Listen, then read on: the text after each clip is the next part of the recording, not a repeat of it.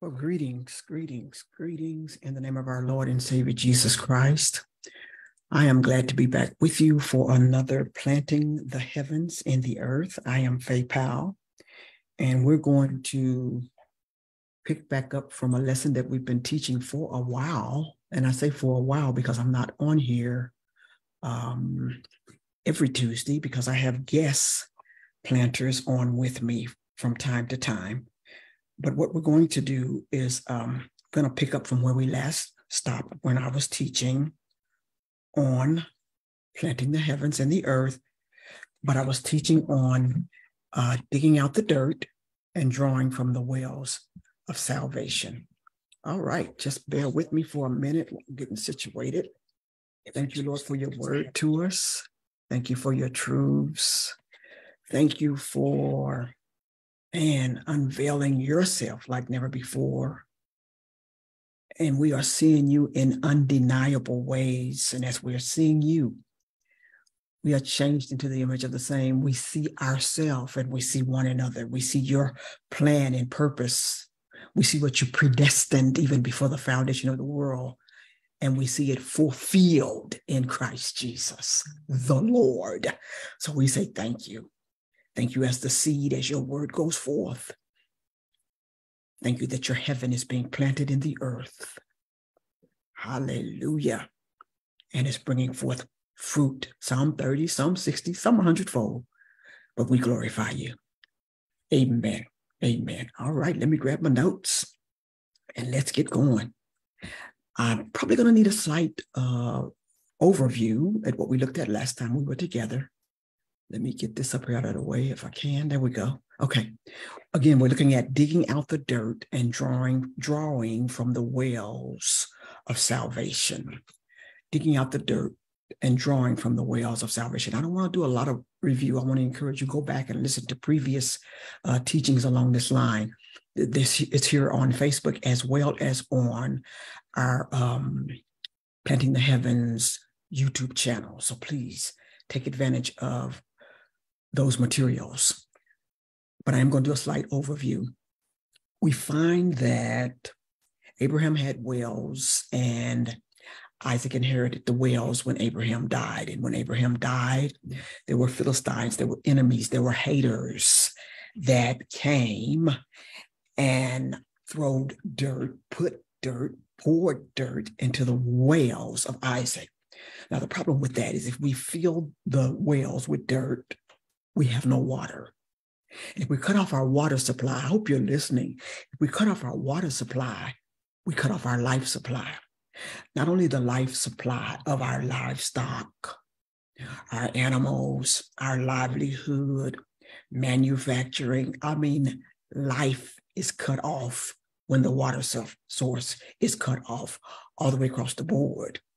So the enemy was cutting off or trying to cut off the life source of Isaac and his family and his whole entourage. However, Isaac got his guys. They went back out and unstopped the wells, and here come the Philistines again. Okay, putting more dirt back in. The Lord speaks to us. The Holy Spirit speaks to us. The Scripture speaks to us. And we're making adjustments and we're throwing out dirt. We're getting out the dirt, but the enemy comes again and brings more dirt, more garbage, more trash, more gossip, more discouraging news, more reports, x-rays that's not good. That's contrary to what's been promised us because of the gift of God. And so it winds up putting dirt back into the well. So it's not always or only the Philistines or the enemy that comes and put dirt in the wells. Sometimes we put dirt in our own wells and we stop up. I'm going to do it again. Our water supply, which means we're stopping up our life source. Okay. Right quickly, I just want to glance really quick at just some things I jotted down right quick that I categorized as dirt. And this is not an exhausted list. You fill in the blank for what your dirt is. Okay, don't be looking across at nobody else talking about their dirt. You fill in the blank for what your dirt is. Watch this, so that you can remove your dirt from your well and draw. Come on, from the wells of salvation that the Lord has given us as our gift. All right, come on now, come on. So then, defining dirt as doubt and unbelief in God and his word, disappointments, bitterness, pride, envy, deception, sin, depression, strife, jealousy, sickness, disease, witchcraft, condemnation, addictions, greed, competition, comparisons, negativity, being critical, judgmental, fault-finding, a superiority or inferiority complex. It's dirt, baby. Being religious and self-righteous, that's dirt. That's dirt. Playing the blame game. Shame is dirt. Codependence. Shucking one's own responsibility. Being lazy, passive, having a double standard, compromise, arrogance, intimidation, sowing discord, peace breaker, a killjoy, gossip, unforgiveness, divisiveness, defensiveness, error, ignorance, indifference, an orphan spirit, self-pity, helplessness, hopelessness, defeatism, being uncommitted in a healthy way, detached, isolated, selfish, controlling, manipulating, fearful, stingy, idolizing the flesh, whether it's yours or somebody else's. It's dirt, baby. It's dirt. Being high maintenance, needing to be pampered, spoiled, wayward, throwing temper tantrums, bondages, being adversarial, sabotaging self and others. That's dirt. Destructiveness, carnally minded, all of which are death, which is a form of dirt that's in our own personal wells. And it keeps us from drawing and drinking from the wells of salvation that are already given to us. Are you listening? The wells of salvation, the wells of wholeness, the wells of life, the wells of joy and peace. I'm thinking of Peter says, grace and peace, watch this, be multiplied. Do you know grace can be multiplied? Peace can be multiplied, but it's only multiplied in this place of digging out the dirt and drinking from the wells of salvation. What am I saying? It's only multiplied. We only access the wells of salvation, the waters, the living waters, through intimacy and oneness with the King who gave us the wells in the first place. All right, let's keep going. Additionally, dirt is the law, and we're going to look at that in a few minutes. We're not going to look at it right now. Dirt is the law, and all of our man-made laws that we get from the tree of the knowledge of good and evil. Did you hear that?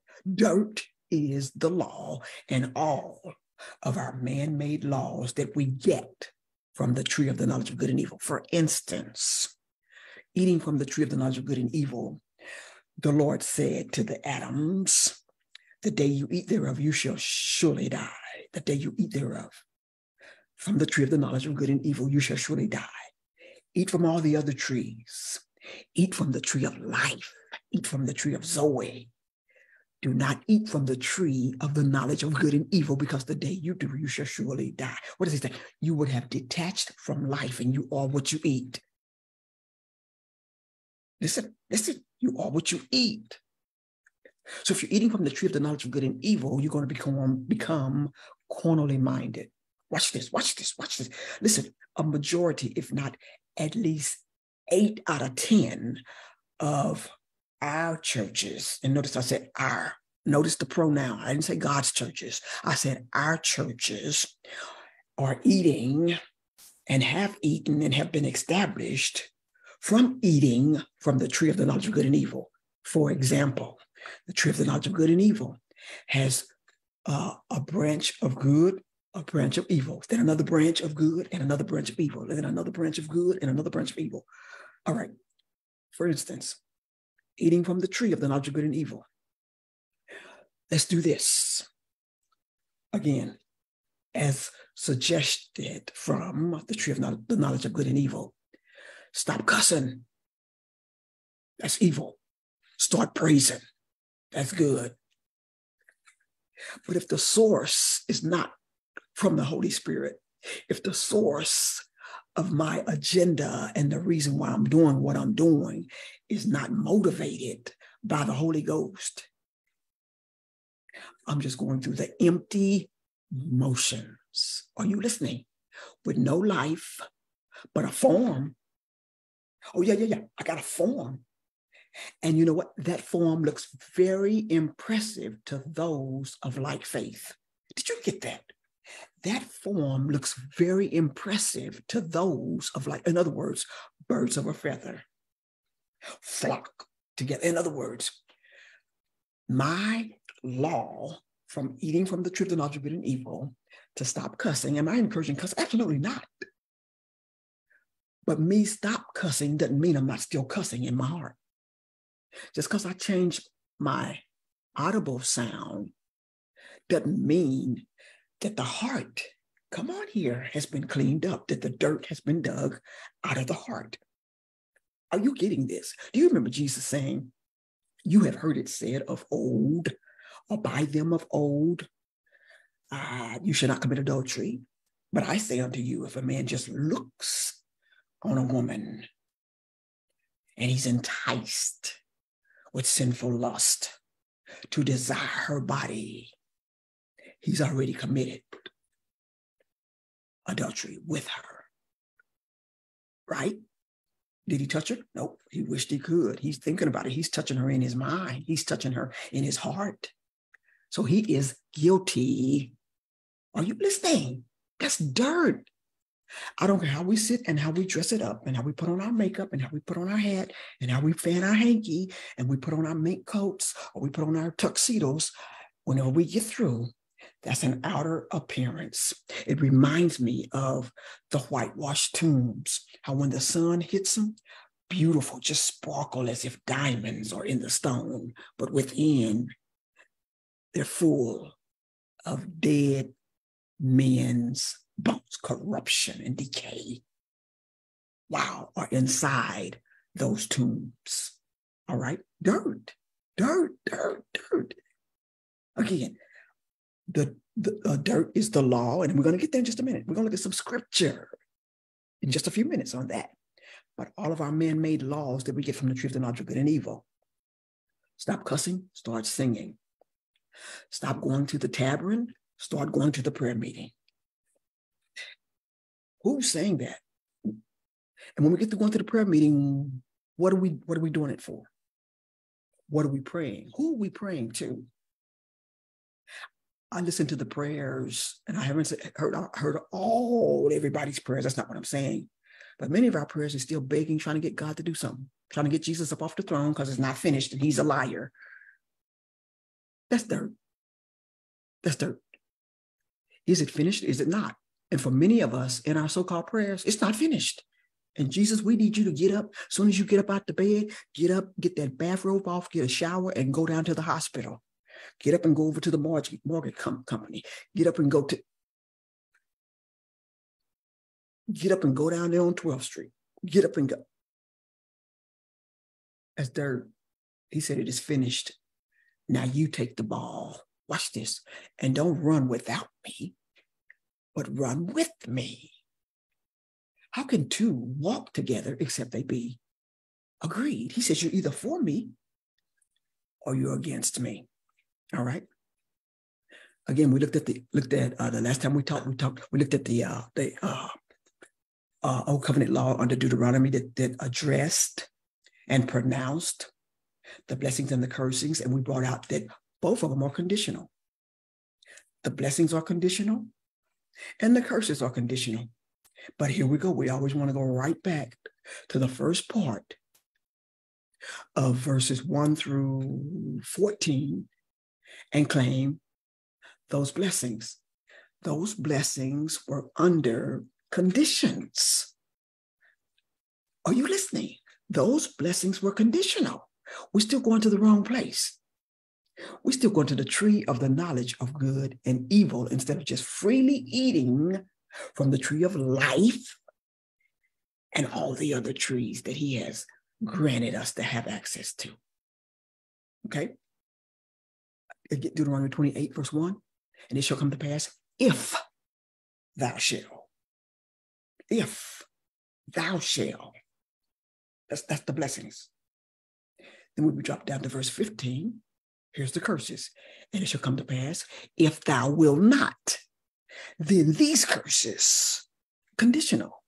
Can we walk with God? Can we go ahead and dig out the dirt and stop leaning to our own understanding and trust in him with all our heart so that we can begin to draw and drink from the wells of salvation, the wells of life, the wells of fullness, the wells of overflow? Now, here's what we're looking at. Digging out the dirt allows health to spring forth automatically. This is part 2. Digging out the dirt allows health to spring forth automatically. Has Christ redeemed mankind from the curse of the law or not? Has Christ redeemed mankind from the curse of the law or not? Again, we got books out the yin yang talking about curses and generational curses. That's sad. And those writers and publishers are making all kind of money off of the so-called believers. And they're making all kind of money off of people, period, that's trying to figure out how come they can't get from under the bus. Because faith comes by hearing the word of God, not the word of the liar who comes saying, hath God said, wanting to exchange the truth for the lie. Do you know that the Adams walked in dominion and walked in their true isness as long as they were one with the truth? And when they divorced themselves from the truth, they divorced themselves from life. Oh, they're just existing. They're just existing now. They divorced themselves from love. Adam no longer loves the Lord, nor does he love Miss Adam. He doesn't love anything. He doesn't love the garden. He's tearing up the garden, tearing fig leaves off the trees. He's become destructive. He's behaving like the thief who comes not but to steal, kill, and destroy. Because he severed himself from the truth, from being one with the truth. So he has no ability to love. I'm talking about agape. I'm not talking about eros where, again, it's all about me and how's it going to benefit me. No. We're talking about agape. He has no capability of love. He severed himself. He divorced himself from love to marry another. Dirt. Somebody say dirt. All right. And out of that generation came the sons of Adam. However, the last Adam has come. Come on here, somebody, to redeem, here it is again, mankind from the curse of the law, not with it. Again, we teach and we believe and we pray that he's redeemed us with the curse. Oh yeah, I'm a Christian, but we got this generational curse. You don't understand. Either you don't understand the truth that makes you free, or you have chosen to be ignorant of the truth that makes you free. You said ignorant. No, ignorant doesn't mean we don't know. Ignorant means we've ignored what we've known. We've ignored what we knew. We ignored the truth, which leaves me now with the lie. Dirt. Dig out the dirt. Let's go to Luke, the 11th chapter. I'm trying to hit this as fast as I can because I hope we don't have a part 3 of this because we still got a good ways to go. Luke, the 11th chapter, verses 21 through 26, and is married with Matthew, the 12th chapter, verses 44 and 45. So it's Luke, the 11th chapter, verses 21 through 26, that's married with Matthew, the 12th chapter, verses 44 and 45. I actually think I read some of this the last time I taught this. So let's roll really fast as we can. When a strong man armed keepeth his palace, his goods are in peace. When a strong man who's armed keeps his palace, his goods are in peace.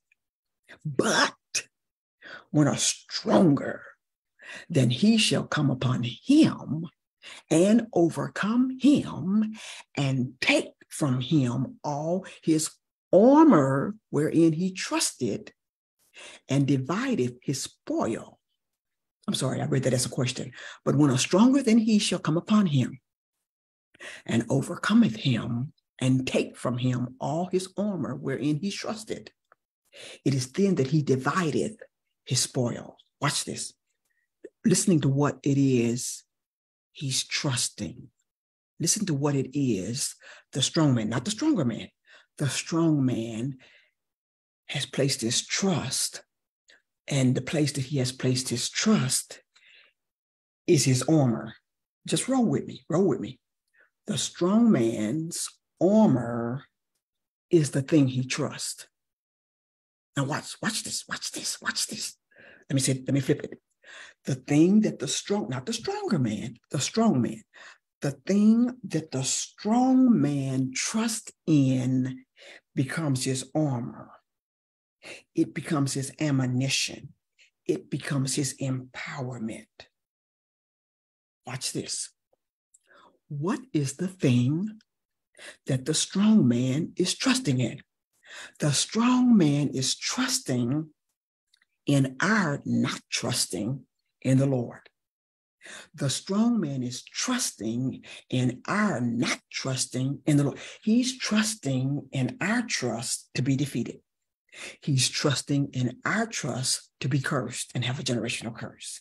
He's trusting in our trust to never have enough, to never be good enough, to never have arrived. He's trusting in our trust to be bitter, to operate in complaint, to not believe the truth that makes us free. He's trusting in our trust in old cliches and superstitions. He's trusting in our trust in the world's report. He's trusting in our trust. Are you getting that? Did you get that? Here's what Jesus says. He that is not with me is against me, and he that gathereth not with me scattereth abroad.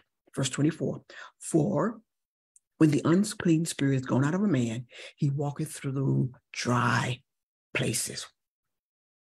He's walking where there is no water.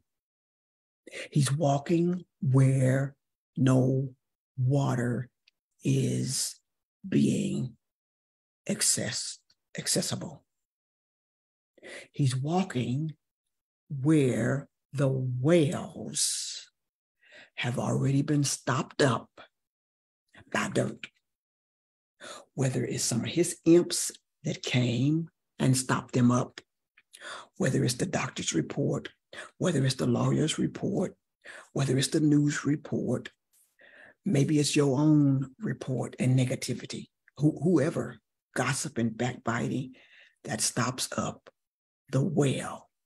So he's looking for dry places so he can rest in the dry places. He can't rest where there's living water. He can't rest where the power of salvation. And as I say salvation, you know what I heard? Yeshua. Salvation is one of his names, salvation. His name is salvation. He can't be comfortable and rest. He can't coexist. Come on now. Where there's water, living water, Zoe. All right. All right. It says he's seeking dry places, trying to find somewhere to rest. But when he doesn't find it, he says to himself, I will return to my house. Look at his trust. Look at his armor.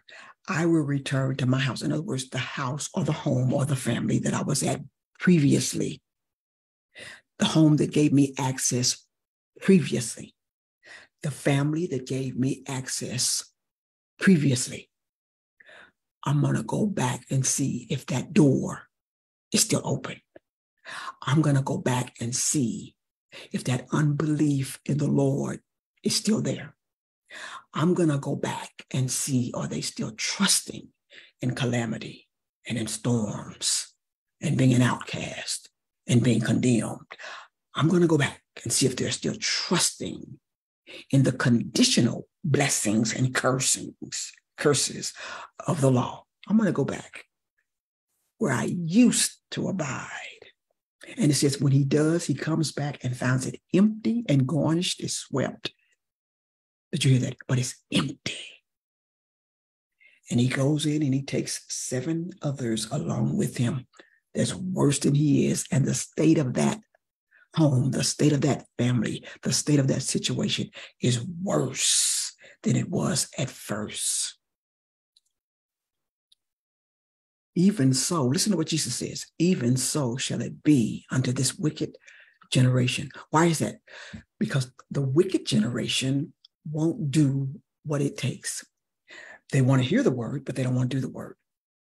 Are you listening? The wicked, again, looking very faithful, looking very serious, looking very intentional, hear the word, got every YouTube preacher going, buying every CD and MP3 and book that can be bought, looking very intentional, but are not doers of the word. The wicked generation won't do what they're supposed to do, won't do their part, won't be responsible, want to be lazy and indifferent and callous, want to play with compromise, want to play in the dirt, okay? We have been redeemed from the curse of the law, absolutely redeemed. But tragically, the terminology and the experience is still familiar. Let's go to, when I mentioned the law a while ago, let's go to Romans, dirt. We defined some dirt as the law, as well as the laws that are man-made, that we made up, that we got from the tree of the knowledge of good and evil. Let's go to Romans. Let's go to Romans, the 7th chapter. And I'm actually going to start with verses 7 through 13, and then I'm going to go back up to verse 6, and then I'm going to go back up to verse 5. Okay, Romans, the 7th chapter, starting with verse 7 through 13, back up to verse 6, and then back up to verse 5. Listen to this. Well, then, am I suggesting that the law of God is sinful? Of course not. You say, well, wait, though, you put the law in the category of dirt a while ago. Keep going. Keep coming. Am I suggesting that the law of God is sinful? Of course not. In fact, watch this. It was the law that showed me my sin. I would have never known that coveting is wrong if the law had not said, you must not covet. You hear what Paul said? Paul said, I was looking and I was coveting. You know, Paul, before he got converted, he's looking for position. He's looking for elevation. He's trying to be the man. He was the man, according to men. Coveting this, Paul lets us in on something. Coveting this. He said, I wouldn't have known coveting was a problem. I didn't realize it was a problem. I'm looking at this. I'm looking at that prestige, and I'm coveting this. He said, I didn't know it was a problem. Without the law, are you listening? Oh man, I could go some places with that. I didn't know it was a problem without the law.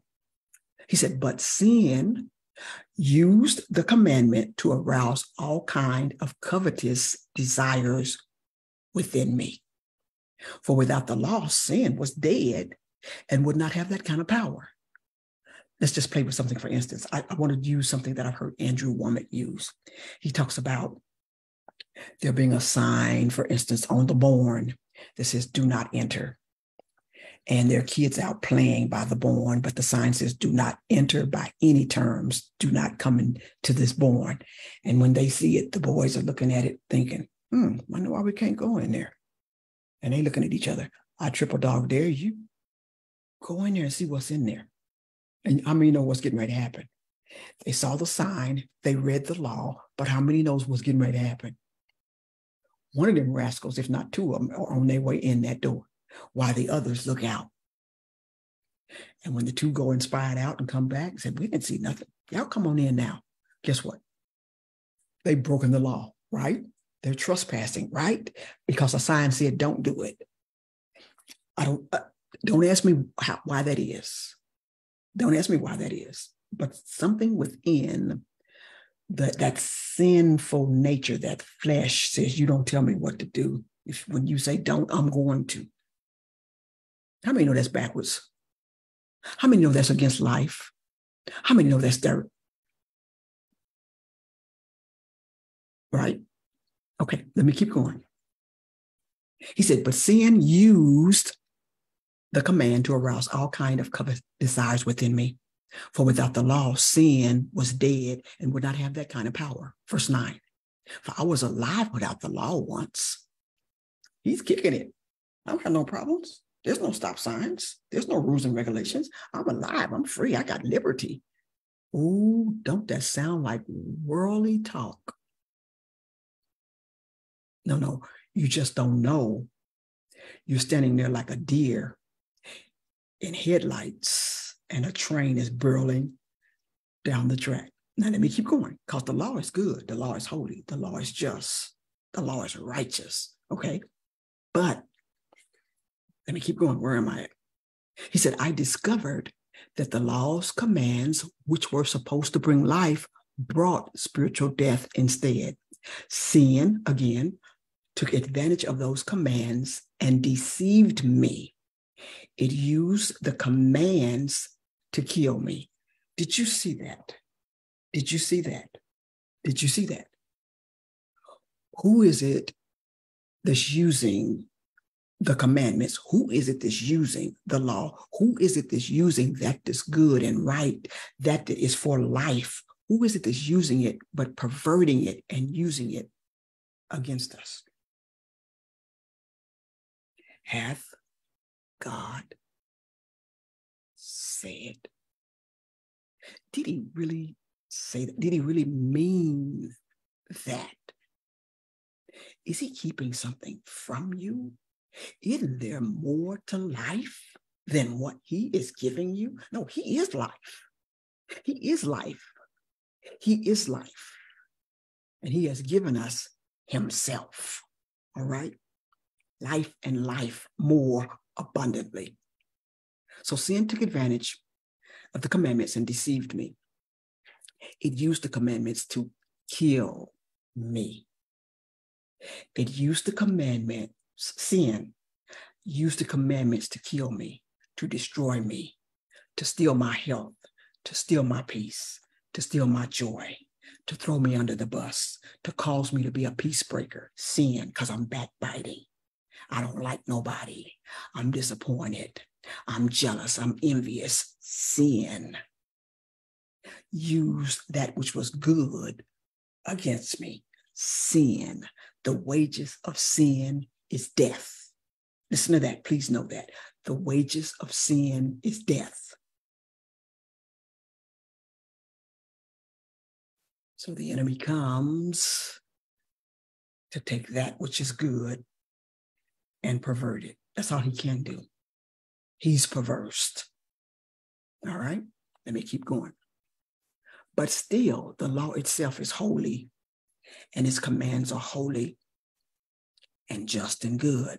Verse 13. But how can that be? Was then that which is good made death unto me? Of course not. But sin, the law made sin appear as sin. If you don't have a law, where is there sin?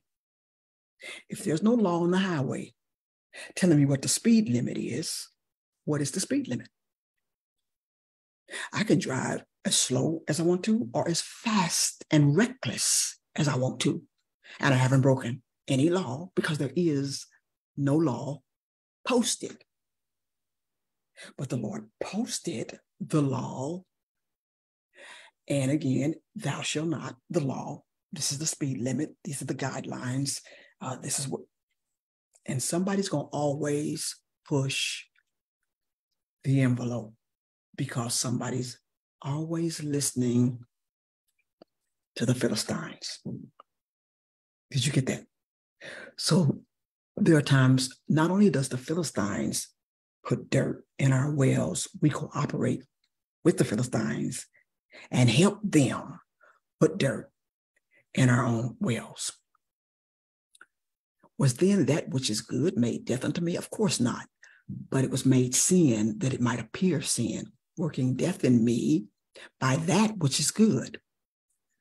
So we could see how terrible sin really is. Verse 6. But now, oh my Lord, come on, somebody. But now, somebody say, but now. Somebody say, but now. We have been released from the law, for we died through it and are no longer captive to its power. Do it again. We have been released from the law.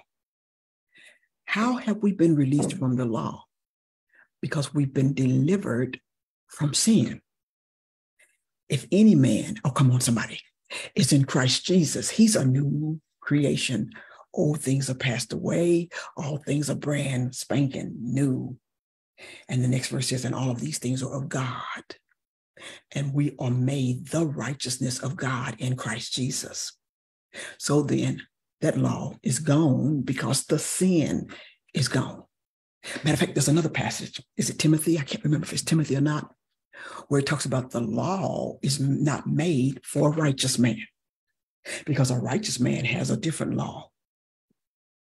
It's the law of love. It's the law of truth. It's the law of holiness. It's the law of righteousness.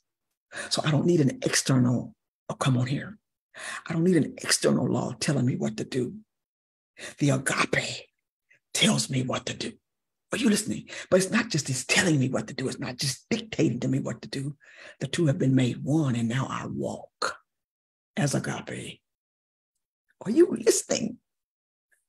So not only do I need to get busy digging out the dirt from my own well, now as I go forth freed from the dirt from my own well and drawing and drinking from the wells of salvation myself, now I can come and give you a drink, watch this, and let you taste and see that the Lord is good for yourself. And now I can assist you in digging out the dirt from your own well, but I can't do it for you. I can assist you. I can help you, and you begin to get your own incentive. Watch this. And now you don't need my help. You're doing it yourself. But not only are you doing it yourself for you, now you're doing it assisting somebody else. And they get strengthened. And they receive life. They receive encouragement. They begin to walk in victory. Watch this. Now they're going to help somebody else. That's going to help somebody else. That's going, oh, come on, somebody. Come on, come on, come on, come on, come on, come on, come on. It says, let me go back to verse 6. But now we have been released from the law. Man. And again, it's because we have been released from sin. The law does not belong to a righteous man. The law is not for a righteous man. The righteous man is righteous. We've been released from the law, for we died to it and are no longer captive to its power. Now we can serve God, watch this, not in the old way of obeying the law of the letter, but in the new way of living in the spirit. For the letter killeth, but the spirit giveth life. Verse 5. For when we were in the flesh, the motions of sin were by the law. They did work, which were by the law, worked in our members to bring forth fruit unto death. But we're not in the flesh anymore. Romans, the 8th chapter, said we're not in the flesh anymore. Oh, we're in the body, but it's talking about in the flesh as far as being controlled and dominated, as if the flesh is our Lord. Jesus is Lord. And as many as are led by the Spirit, they are the sons of God. My time is running out. I'm telling you, I really didn't want part 3. Let me see what we can do. I'm going to try to just read these next passages. I'm at 2 Corinthians chapter 3. 2 Corinthians chapter 3, verses 5 through 11. 2 Corinthians chapter 3, verses 5 through 11. Our sufficiency is of God, who also has made us able ministers of the New Testament. Somebody say new. Somebody said new. Remember a while ago when I was talking about the law, I was talking about that there was under the Old Testament, the Old Covenant. Okay. He said, but now, come on here, our sufficiency is of God, not based on our performance, our meriting, our trying to keep a law. All right. Oh my God. And because our sufficiency is in him, in Christ Jesus, he has made us able ministers of the New Testament, not of the letter, but of the Spirit. For the letter killeth, but the Spirit giveth life. Verse 7, listen to this, for if the ministration of death written and engraved in stones, wait a minute, did you what he called it? If the ministration, instead of administration, he says, if the ministration of death, which was written and engraved on stones. Wait, what is he talking about? What was written and engraved on stones? According to what we know, it was the 10, you got it, commandments. Look what Paul is saying. Verse 7, but if the ministration of death, which was written and engraved in stones, was glorious, so that the children of Israel could not steadfastly behold the face of Moses for the glory of his countenance, which glory was to be done away with because the new was coming, y'all. That was just a shadow. The new was coming, and he has come. How shall not, watch this, the ministration of the Spirit be rather glorious? Verse 9, here he goes again.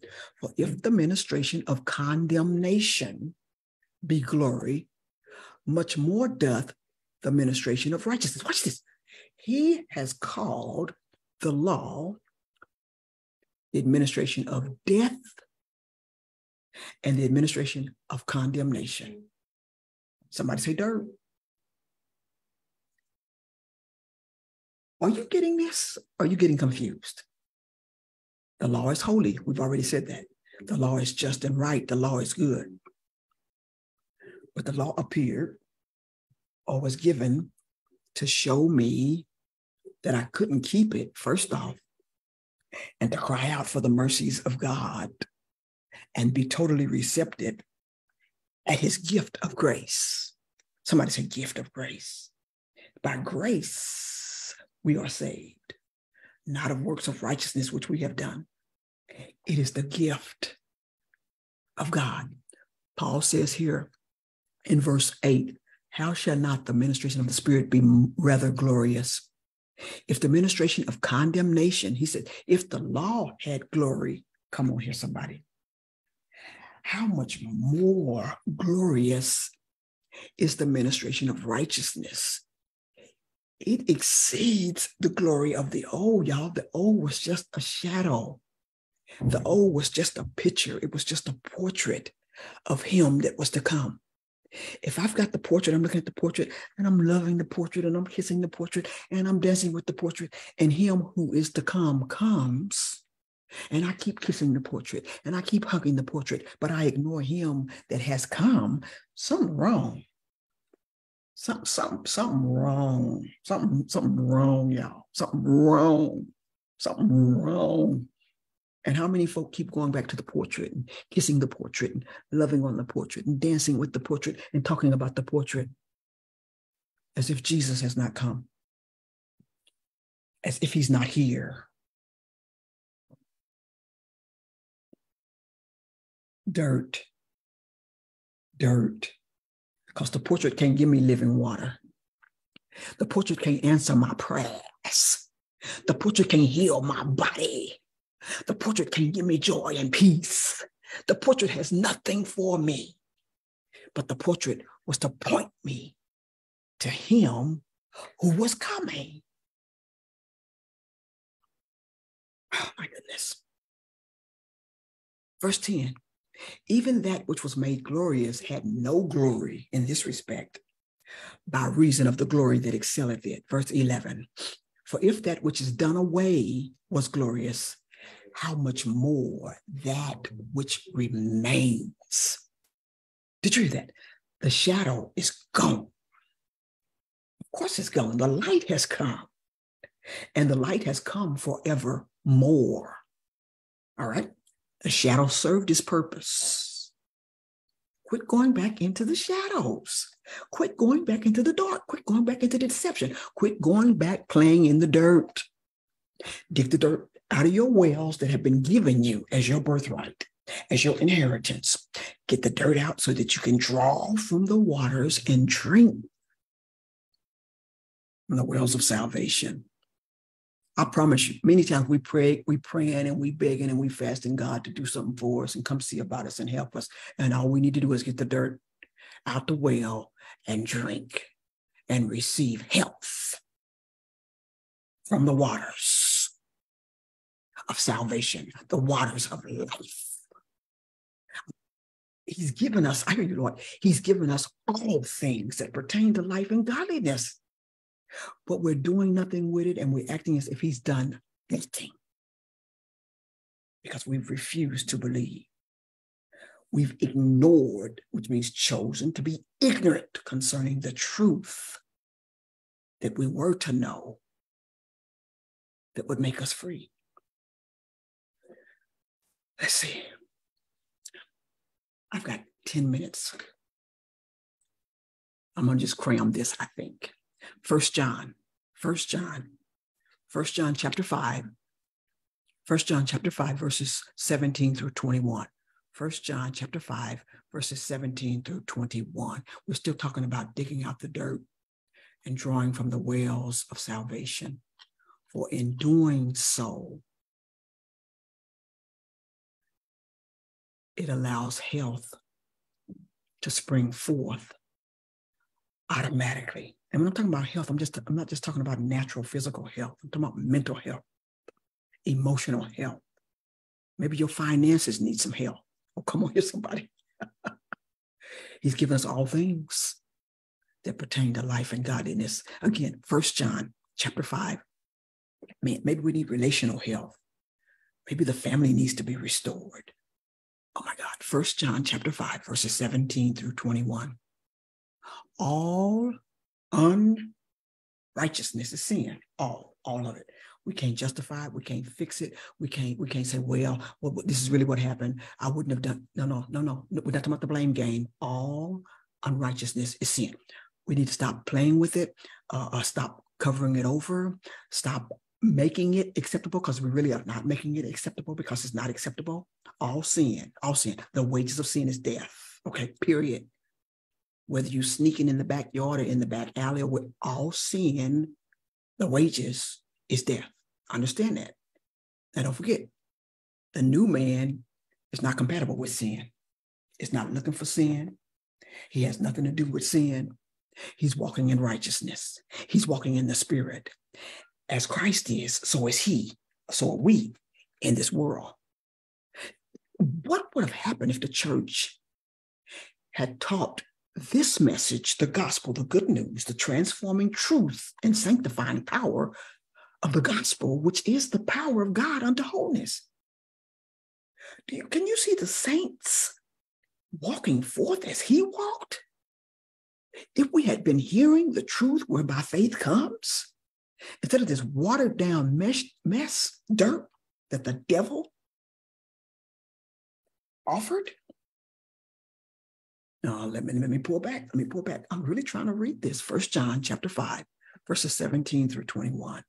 And all unrighteousness is sin, but not every sin leads to death.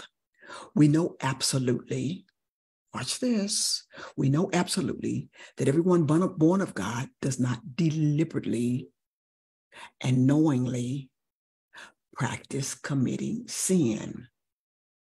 But he that is begotten of God keepeth himself, and the wicked one does not lay hold, get a grip on him, or touch him.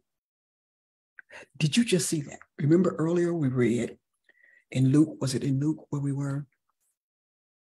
Yeah, Luke the 11th chapter, how the wicked one was trying to come back to that house. This one, the wicked one can't even touch him. Are you listening?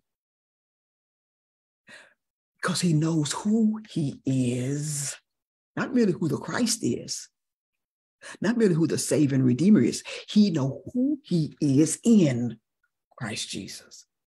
If I'm in Christ Jesus and he's my abode, how can the devil touch me? See, we want to go in and out, so to speak. Theoretically, that's not possible, but in our mentality, because we're not casting down every thought and imagination that exalts itself against the knowledge of God, against the truth, against the victory, against the finished work of the cross of Jesus Christ. We're not casting down every thought. We're playing with it. We're thinking, and the devil said, hath God said? Now you know good and well. Now, are you sure? Is that what you believe? He, again, wants our trust. Remember, we talked about that a while ago? The enemy wants my trust in him and what he's saying. The situation wants my trust in what it's saying. The circumstances want my trust in what it's saying and what it's doing. I was in the shower the day before yesterday, I think it was, or one day, and my knees have been giving me some problems. And I was taking a shower, and I said, you are healed. And I heard my knees said, hath God said? My knees said that. My knees said, hath God said, you were healed. My knees, because the pain was there was stiffness. My knees. How many know things talk to us? Oh, yeah. Oh, okay. My knees was talking to me and being persistent on being contrary to my birthright, to my new amness, to my new isness, to my new identity in Christ. My knees was talking to me. You know what I had to do? I said, hold up now. And I began to cast down every thought and imagination that was exalting itself against the knowledge of God. My knees, y'all, my knees was talking to me. And they've been talking to me, but this time it was bold. I yank back like what? Okay, I know y'all, whatever. What time is it? Oh, y'all. He that is begotten of God keepeth himself, and the wicked one does not lay hold, get a grip on him, or touch him. And we know positively that we are of God and that the world around us is under the control of the evil one. And too many of us is running to the world around us to get our instruction. Let me keep going. We know that the Son of God has come, joy to the world. And he has given us understanding and insight progressively to perceive, recognize, and come to know him better and more clearly.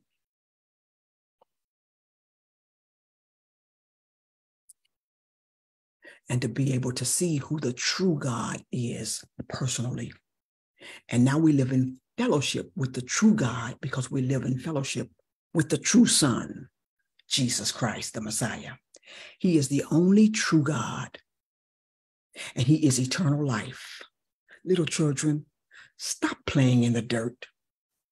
Keep yourself from idols, false gods, from any sort of substitute for him or replacement of him that would take place in your life Keep yourself from anything and everything that would occupy the place in your heart that's due God alone. That would be stopping up your wells of life and resulting in death. We probably got 5 minutes? Yep, 5 minutes. I'm just gonna reference this. Proverbs chapter 3, verses 1 through 13.